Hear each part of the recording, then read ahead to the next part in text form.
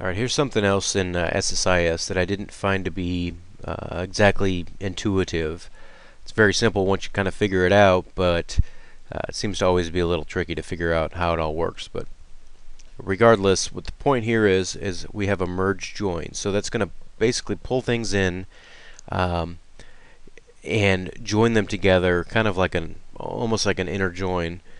So you see here the error is the input is not sorted.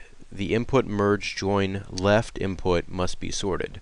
The left here and the right here. So it's saying that this needs to be sorted. Well, if you look up here in my query, I'm sorting it. I'm ordering it by my ID. So why isn't it working? Well, this is just a SQL statement.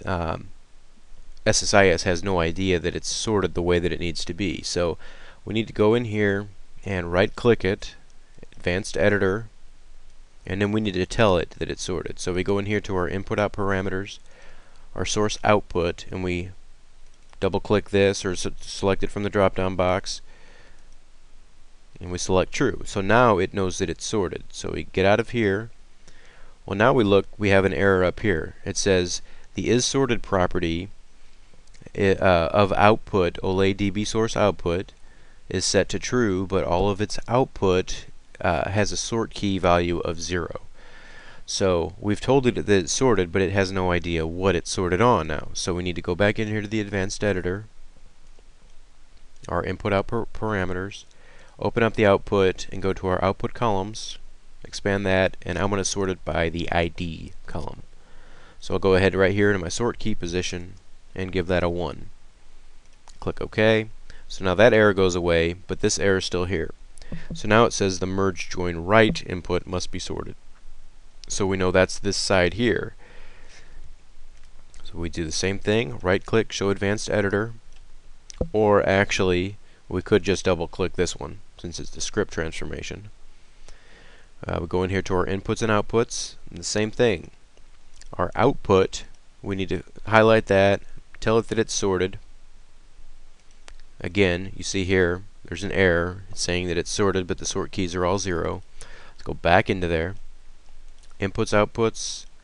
Select our column that we want to match up with the ID that we sorted in the other one. Set that to 1. So now it knows that there's only one sort key, and it's an ID and a course ID. So it's going to join those together here, and it's going to join everything together on those. So we go in here to our transformation. You can see here we've got a link with course ID, and then down here we're going to go ahead and merge those together. So pay no attention to the logic here that I'm splitting it up and merging it back together. That's just for an example, but that's one of the biggest complaints about this merge join, is that it really is not doing a true join. It's everything has to be sorted on a certain column, and then you kind of map them together, and then it just dumps everything into one particular source or destination, I should say.